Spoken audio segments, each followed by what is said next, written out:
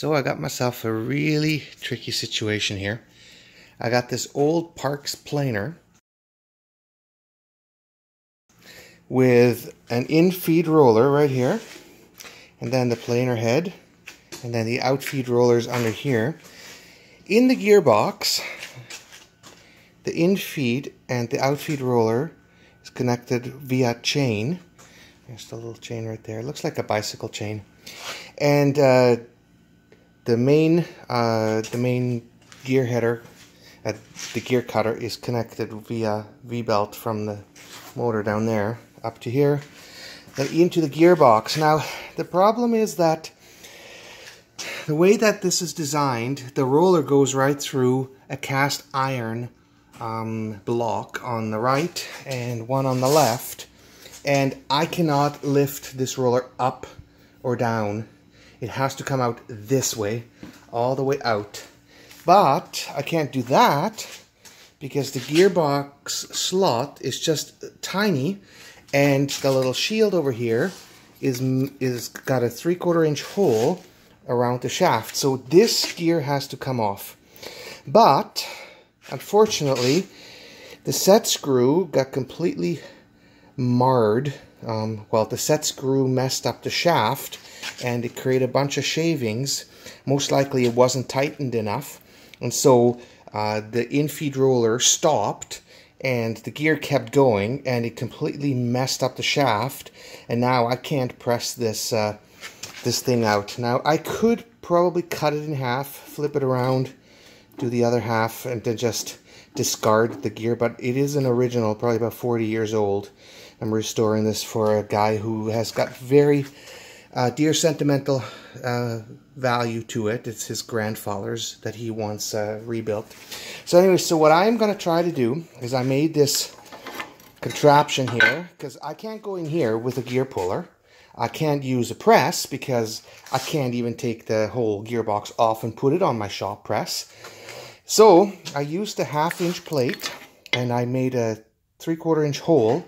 And what I'm going to do is I used 1/2 inch by 20 fine threaded bolts, and I tie it together here, and then this one here will push across. So as I go like this, it will squeeze the bottom together. I'm going to have one end sitting on my shaft right here, and one hooking into the gear in the back, and hopefully I should be able to squeeze it together and push that off. No idea if it's going to work. This is the last resort. If it's not going to work, I'm going to have to split the gear and replace it with a new one. So we'll see how it goes. I'll bring you back when I'm done. Nope, it was a no-go. All it did is it literally bent this 1/2 inch plate of steel. I don't know. I'm gonna try one more thing. I'll put a little bit of a spacer in between here to see if I can get a little bit more leverage, because I'm running out of thread over here. See if that'll make a difference, but to be honest, I think it's just gonna bend that plate even more. Here's a spacer I put in right there. I was hoping maybe I'd get a little bit more leverage out of it, but it just bent the 1/2 inch plate, so I guess that's it. I'm gonna have to cut that sucker in half. I'm totally surprised. It actually moved. I wanted to see how I could cut this thing in half, and I noticed that there's a bit of a gap in between there, right at the tip of my finger. So I looked over here, and it moved. Holy, it actually worked. So I guess I'm gonna put that thing back on, and I'm gonna see if I can work that thing all the way out. And I might have to get creative, put some spacers in to push through, like push the shaft through, but this might actually work. All right, and so this is the reason why that sucker was stuck on there.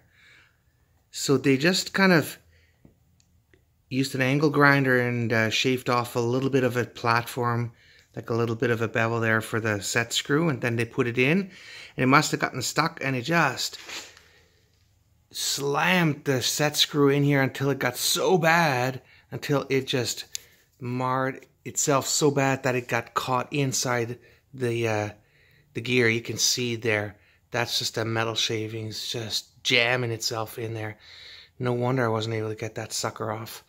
So anyway, so what I'm going to do is I'll take this and put it in the lathe and looks like several people have tried to get this off before, judging by the marks there. So I'll put it in the lathe and clean it up, and then take the shaft and I'll probably build it up and turn it back down nice and smooth, and then I'll machine a real good surface in there. I might even put a keyway, and we'll have to see how it goes. So yeah, so the tool did the job. I did not think I was going to work because I had such a limited space, and it bent the bolt a little bit there. You can see this one here is got a bit of a curve, but it's just mild steel. I had to use a makeshift. The guys gave me the wrong bolts. I ordered some I picked up some 1/2" 20s, but they ended up giving me 1/2" 13s, the coarse threaded. So I ended up making my own just with a steel rod, mild steel, and I welded a nut on each end here. And yeah, that did the trick. So I am really glad. Now I'm gonna have to try to get this gear out, because that one's just as bad, with the only disadvantage is I can't get behind it to grab it. So I'm not sure if I'm gonna have to do something similar and hook it in here and here, but then this gear is gonna be in the way as well. So, but that's gonna be a problem for another day. For tonight, I think mission accomplished. I'm super impressed that I got it off, and I'm one step closer to disassembling this beast. Okay, so I do have to show you this setup. Finally got the box out, and here's the planer knife. What I ended up doing is I put a gear puller set right there around the shaft. The bearing is underneath it, so I don't want to press on the bearing. But the little knob there that you can see sticking out, that's solid aluminum, which will go right into where the gear sits. So there's plenty of support there. So I supported the gear puller with these two 1-inch pieces, the red ones, on left and the right. And then I put a little socket, a little 9mm socket on top of the shaft, which is thin enough to push the shaft down.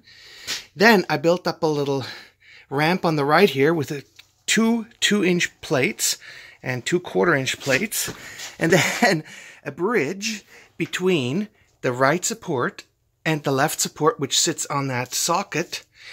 And I'm pressing right down in the middle with the shop press.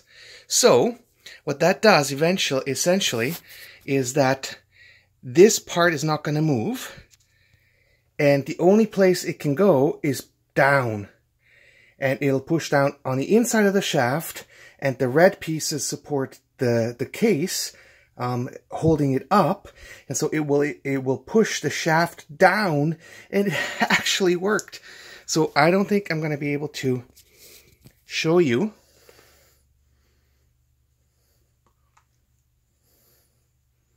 at the same time as I'm filming that I'm going to try. So I'll grab my my bar here, and as I'm pressing, let's see if I can shine a light on that. As I'm pressing, come on,